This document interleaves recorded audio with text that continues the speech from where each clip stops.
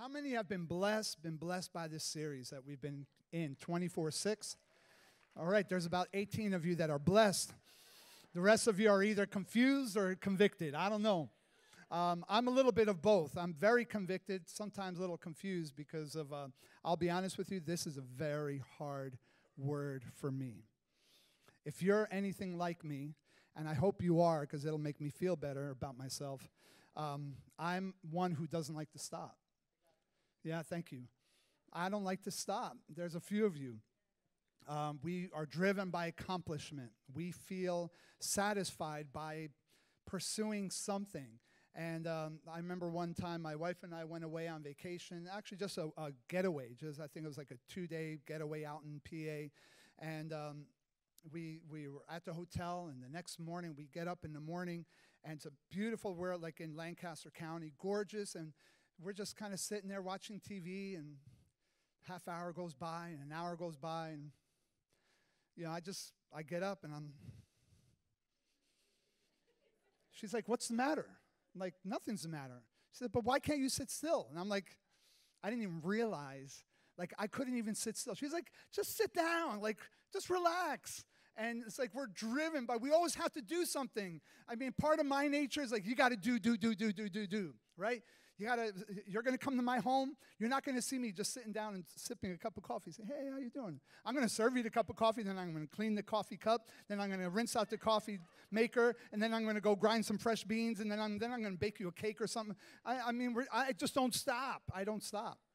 So this series has really been very challenging for me because it really rubs against my inner nature.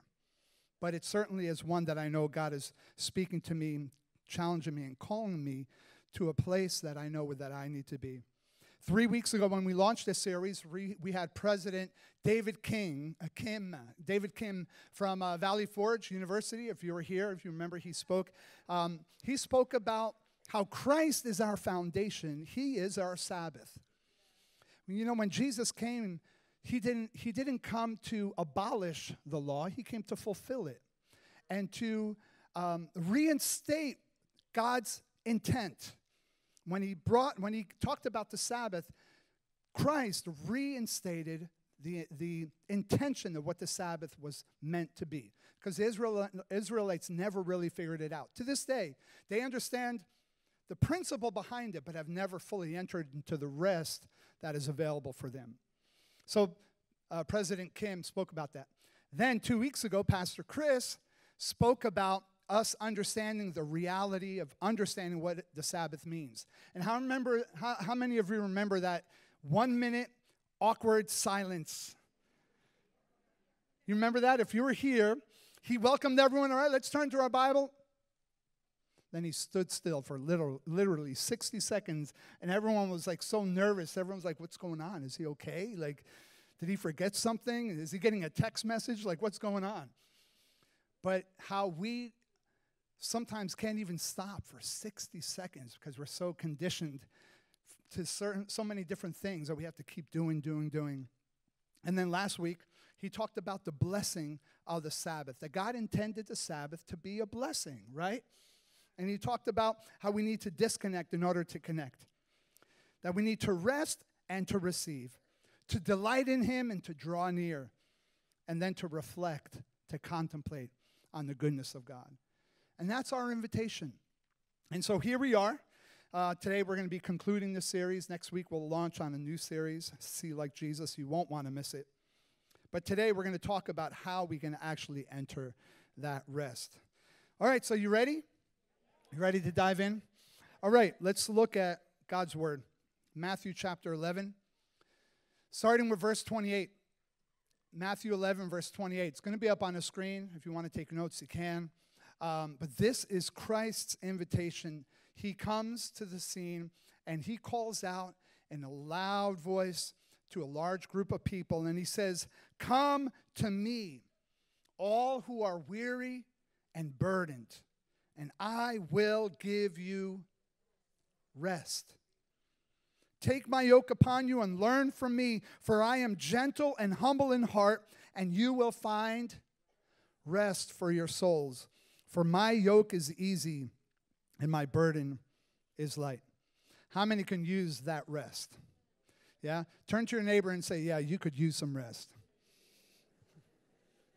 You could really use some rest.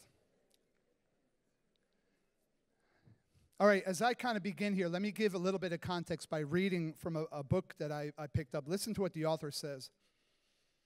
In the relentless busyness of modern life, we have lost the rhythm between work and rest.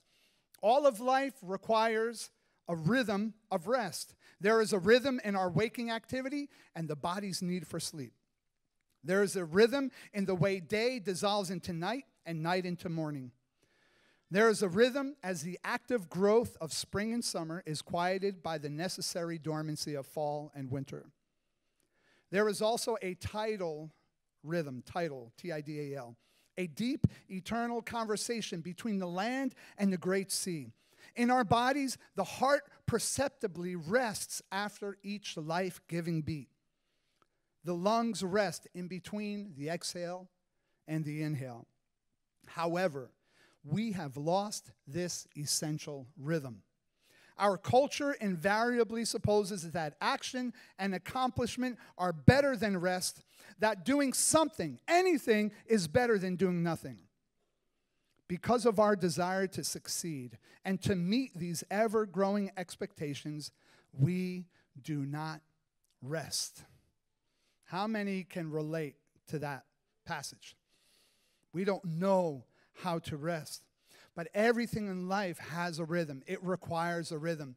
If your heart did not rest in between the beats, that means your heart has stopped and has eternally rested. Your heart needs to rest in between the beats. As you breathe, inhale and exhale, there's a rest that has to happen.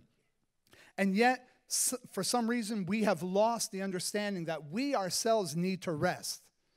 Because we feel like we're driven by what we do and what we accomplish, what we can show other people, how many hours a week we can work. And our busyness is sort of like a medal of honor that we can wear, a badge of saying, hey, look at me, look at how hard I work, as if that's some great accomplishment. Everything needs a rhythm. Music needs a rhythm.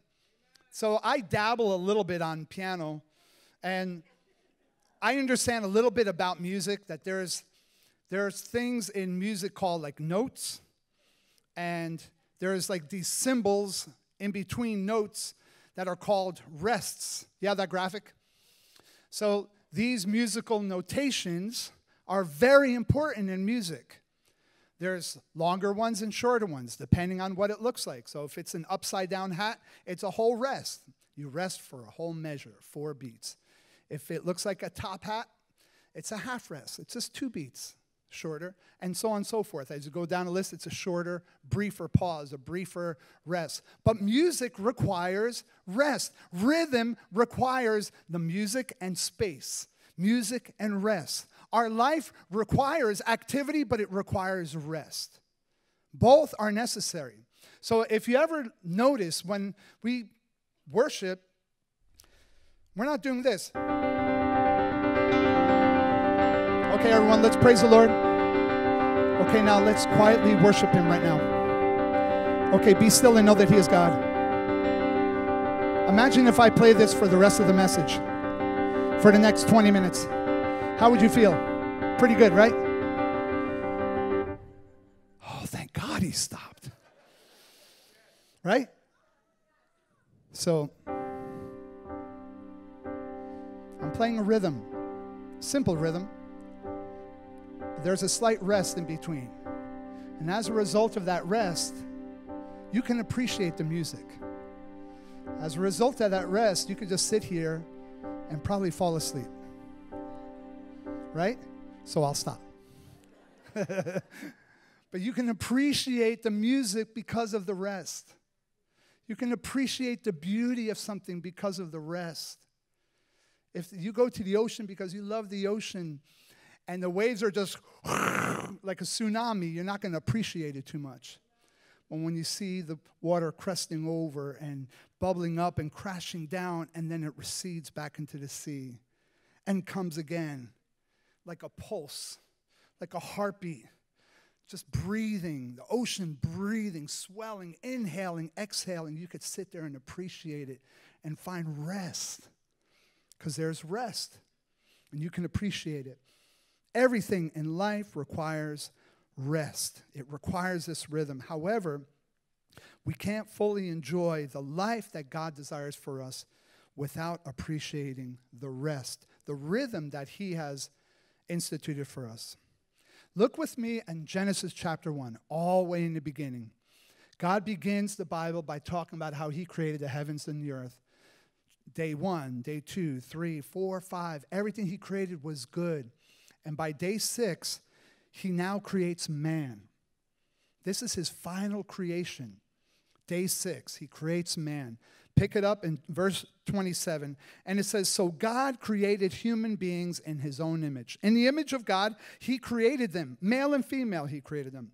Then God blessed them and said, be fruitful and multiply. Someone shout hallelujah. For God's word, fill the earth and govern it.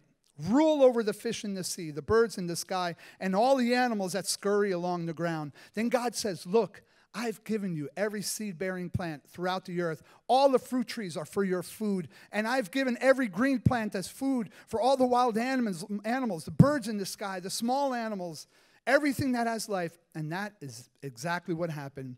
Then God looked over all that he made. He saw that it was very good. And then evening passed, the morning came. That marked the 6th day, now ended. Genesis 2, verse 1.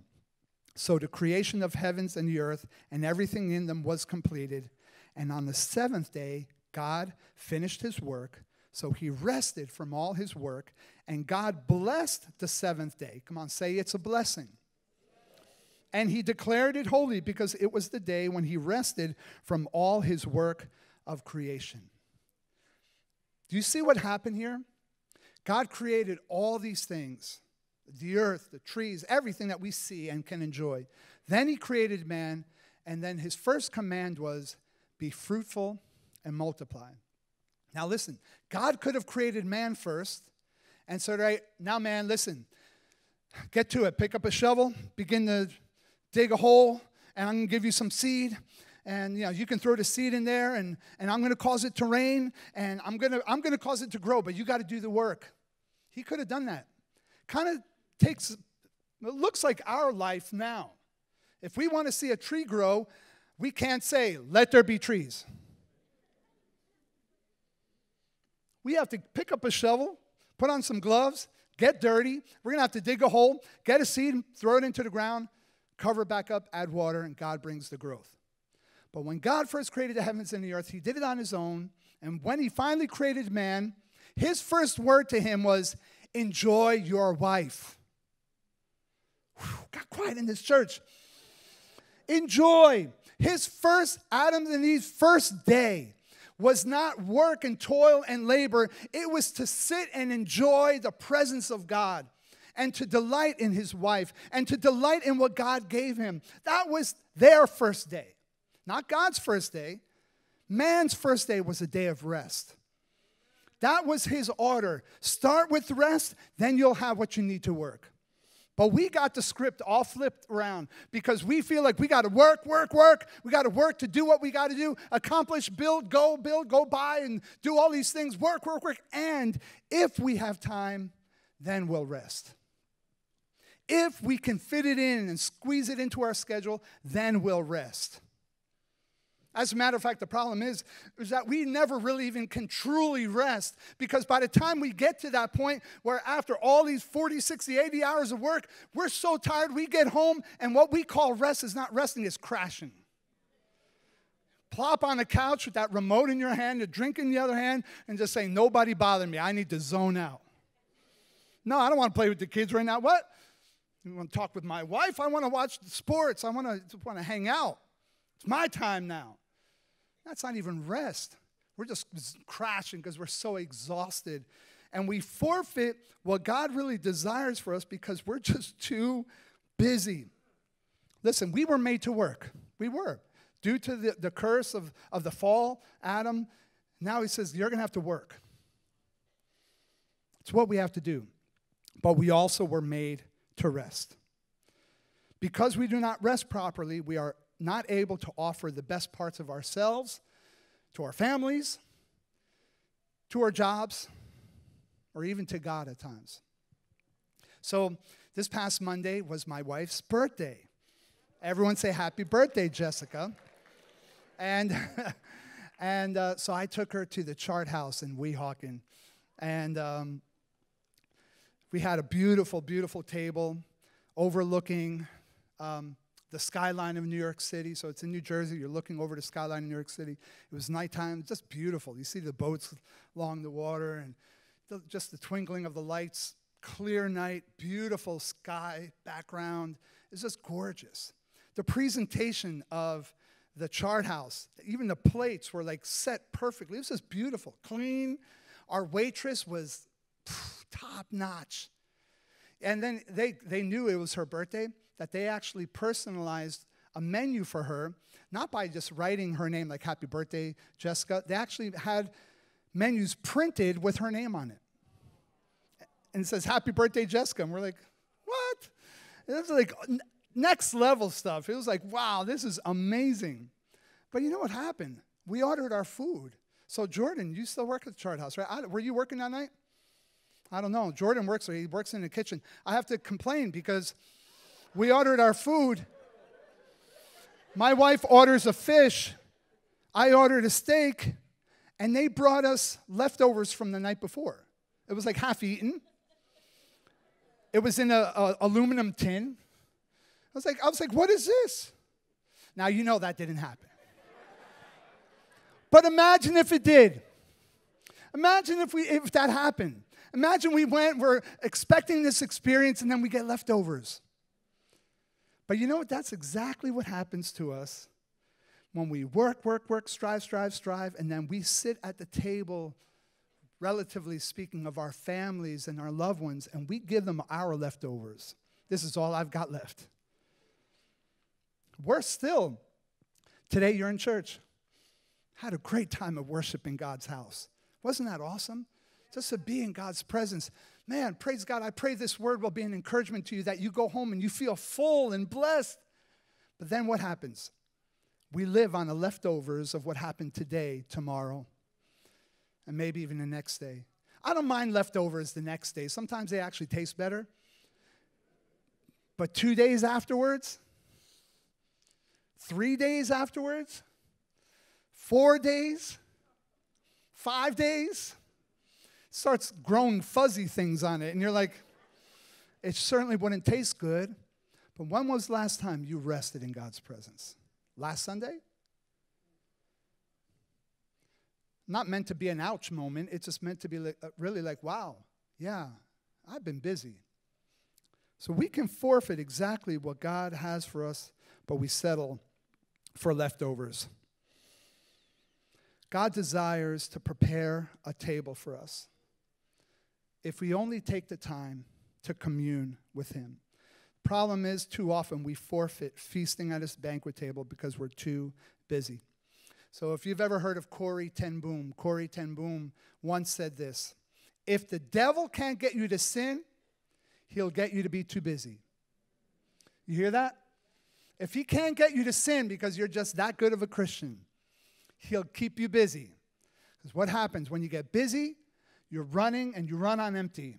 And you forget to commune with God. You forget to replenish and fill your tank. You forget to enjoy and delight in the goodness of God. But that's exactly what happens. God did not create hurry. The problem is that this hurried, busy lifestyle is now the new normal in our westernized culture. Actually, we wear it like a badge of honor. You ever greet somebody, hey, how's it going? Man, just busy. Man, I'm good, but I'm busy. I'm guilty of that. I've said that a million times. But that's not good. We should say, man, how you doing? Man, you know what? God is so faithful. God's given me grace and strength. He's blessed my family. Yeah, I got issues. I got troubles and trials, but God is faithful. So then listen, what's the answer? I don't want to take too much time tonight because today I want to get right into the meat of this and then so that we can pray. What's the answer? It is to rest, to slow down, simplify our lives around what really matters.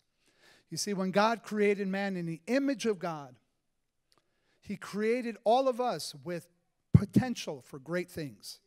We can accomplish great things because there's the divine potential within us. God says, I have already given you all that you need for life and godliness. The potential is there. But however, we have to understand not only were we made in the image of God, but we were also made out of dust, which means we have limitations. This body can't run on empty for a long time. I can maybe do 1 week or 2 weeks of 40 or 60 or 80 hours, but I can't do it for much longer than that. Eventually, if you don't give your body rest, your body is going to catch up to you and say, whoa, hold up, you need to stop. We need to simplify our lives around what really matters. We can't fully reach our potential without acknowledging our limitations. And that's where the Sabbath comes in. So as I mentioned before, Jesus, when he cried out on the great feast, I believe, when he said, come unto me, all you who are weary and burdened. Come to me, I'll give you rest. He's now talking about something that God established from the very beginning, that the Jewish people, the Hebrew people at that time, didn't fully understand. They were very well religious about keeping the law to follow Sabbath. Friday at 6 p.m., when that sun goes down, you stop. Go to Brooklyn this Friday night. Then nobody's driving a car. The streets are packed. People are walking to and fro, but they're eating, they're doing whatever they do, and for 24 hours, they just stop. But that's not what Jesus meant, per se. I think that's part of it. But when he says, I will give you rest, it's not saying, hey, just take 24 hours and then that's good. You fulfilled your quota. When you read in Hebrews chapter 4, the author says, there is now a Sabbath that's prepared for God's people, but don't be like the Israelites who, because of their disobedience, never entered that rest. So what the author in Hebrews is referring to, he's talking about the Israelites back when they were set free from their captivity in Egypt, were brought out into the wilderness, and then God said, I'm going to bring you to a land of milk and honey. We think that the rest that God had for them was the land of milk and honey. But I dare to say it was not the land of milk and honey. I think that was a byproduct of his blessing, but the rest that God had intended for them, they never realized. No one ever realized it up until Christ came. Now let me explain further. God delivered the Israelites from Egypt, set them free from their bondage, set them free from their slavery, gave them an identity, made them now a people, the people of God that were marked by the presence of God. They were distinct of all the other nations in the earth. And when God led them out, he led them out with a cloud by day and a pillar of fire by night, that whenever anyone looked at them, they said, wow, there's something different about those people. Right? And while they were there, Moses had to instruct the people, observe the Sabbath, recognize it, serve God in this way, honor him in this way. But Hebrews says that they never entered the rest that God had for them. But wait, didn't they enter the promised land? Yeah, only after a generation of them had to die in the wilderness. Why did they die? Because of their disobedience. What do you mean their disobedience? They, remember, God delivered them. He was their rescuer. He set them free from their Pharaoh, from their chains, from their slavery, set them free, gave them identity, brought them out of that place now into a new place, made them a new creation. And yet what would they do? They would complain. We don't have any water. God, Moses, why did you bring us here? To die in the wilderness? It would have been better if we died in Egypt. Oh, Moses, it would be better if we were back in Egypt because we had our garlic leeks and onions, and it was so much better there. And they would just complain. And yet God would continue to show them that he's who he is. He's a provider. You can look to him. You don't have to go back to the comforts of what you're familiar with to get satisfied. Come to him. I'll satisfy you, he says. They would say, but we're thirsty. They're in the desert. Where are we going to get water? So God brings water. Oh, but we're hungry. We want meat. So God blows in a wind of quail to be all over the ground. They would eat meat to the point where it was making them gag because their mouths were so full. God was showing them, look, I will be everything that you need me to be, but why do you keep going back to your slavery? Why do you keep going back to what you think you can do to make it happen? And because of their disobedience, they never entered that rest. Jesus says this, he whom the Son sets free is free indeed. How many firmly believe that Jesus has set you free? Yeah? We shout hallelujah, but we often will still want a little bit of slavery in our lives. Because we hold on to the comfort of what we think we need to do, to accomplish, to receive, to achieve, rather than just resting in him and what he's done for us and said, Jesus, you're more than enough. You're more than enough.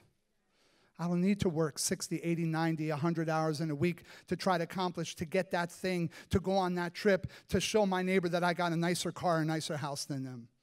I don't need that. Jesus is more than enough. He paid it all. The work's already done. We don't have to strive and hurry and push and just rest in him. Jesus, when he said that people were not made for the good of the Sabbath was made for the good of people. Jesus knew that we needed the Sabbath to rest and replenish so that we can live the abundant life that God intended for us. So how do we do that? How do we do that, Pastor? I mean, come on. I'm asking myself this, church. Let me be absolute honest. God, how do I do this? And then there's this verse that says this in John 14:6. Jesus told him, I am the way, the truth, and the life. No one can come to the Father except through me. And listen, we love the life of Jesus. We love his theology, what he stands for. We say yes and amen. We come in agreement to that. We stand in the truth of Jesus, of his ethics. So we believe in the life, in the truth, but do we follow the way of Jesus? Do we look at how Jesus lived and say, I'm going to model my life after Jesus by living the way he lived? If you look at Jesus, he was never in a hurry. He was never rushing to get somewhere. He wasn't riding his camel down Bethlehem Way, and some guy cut him off and he chased him down in his camel. Get over here. He was never in a hurry. He knew how to just rest in his Father's provision. My challenge for you today is to learn to rest in him. This way that God calls us. I want to read from Psalm 23, and then we're going to pray. I love this psalm, and when you read this psalm, particularly in this translation, which it's called the Passion Translation, it gives you a little bit more of a word picture of what the psalmist is saying. But listen and read it on the screen, the words of Psalm 23 with the thought of rest in mind, okay? Think about it from the perspective of rest. Psalm 23:1. The Lord is my best friend and my shepherd. I always have more than enough. He offers a resting place for me in his luxurious love. His tracks take me to an oasis of peace, the quiet brook of bliss. That's where he restores and revives my life. He opens before me pathways to God's pleasure, and he leads me along in his footsteps of righteousness so that I can bring honor to his name. Lord, even when your path takes me through the valley of deepest darkness, fear will never conquer me. Listen, for you already have. You remain close to me and lead me through it all the way. Your authority is my strength and my peace. The comfort of your love takes away my fear. I'll never be lonely, for you are near. You become my delicious feast, even when my enemies dare to fight. You anoint me with the fragrance of your Holy Spirit. You give me all that I can drink of you until my heart overflows. So why would I fear the future? For your goodness and your love pursues me all the days of my life. And then afterward, when my life is through, I'll return to your glorious presence to be with you forever. So our challenge, my challenge, is we could just receive this word and say, okay, praise God, yes, yes and amen. Then we go on, jump right back onto that hamster wheel and just keep running. And just keep running. We could choose to do that. Or we could choose to say, all right, Holy Spirit, this so goes against the grain of what I'm familiar with because I'm kind of comfortable with a little bit of my slavery. I'm used to that. I've kind of grown accustomed to that. That's normal for me now. And it's hard for me to just say, God, I'm going to just stop. I'm going to rest. I'm going to delight in you and in your presence. I'm going to take time to think about the goodness of God. It may be hard for us to switch gears, but my call to you is that we need to just not let these last 4 weeks just be another series, just another day of another message, but that this now becomes a new way of life for us. Romans talks about no longer conforming to the patterns of this world, but be transformed by the renewing of your mind. In other words, changing the way you think. I want to challenge you to change the way you think. I want to challenge you to think about your life, think about the pace, think about all that you do.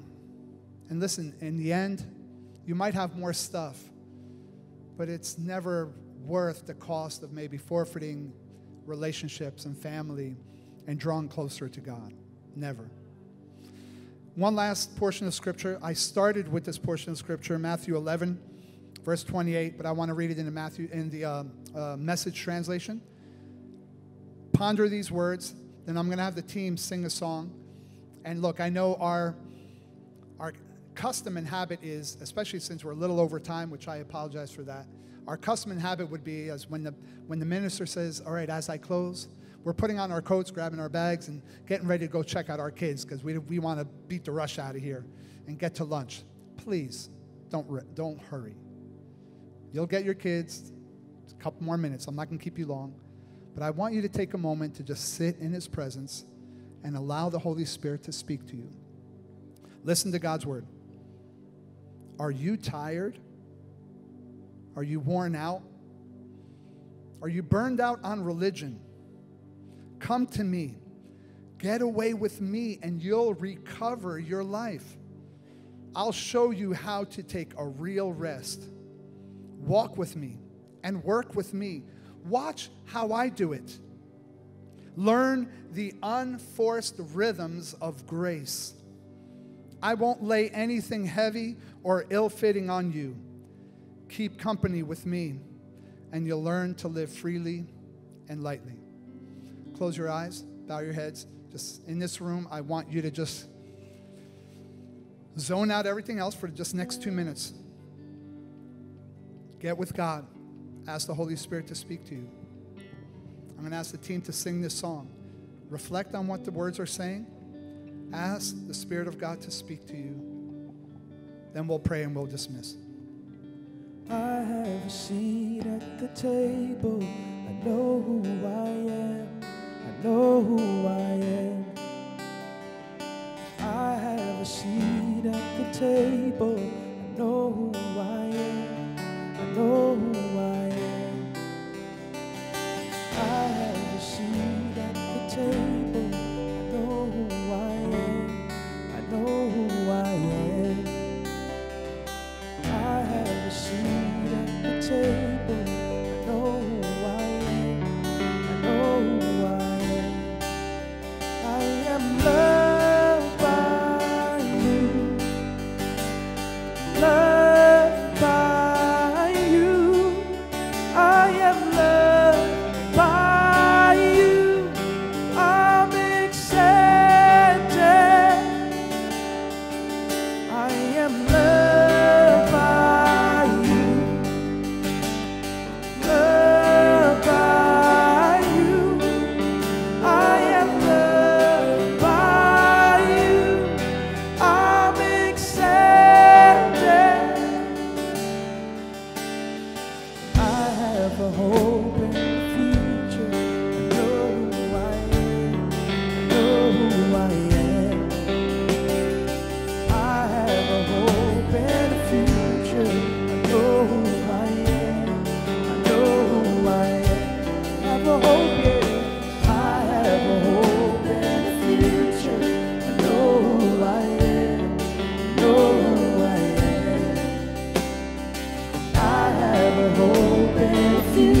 treasure. I know who I am. I know who I am.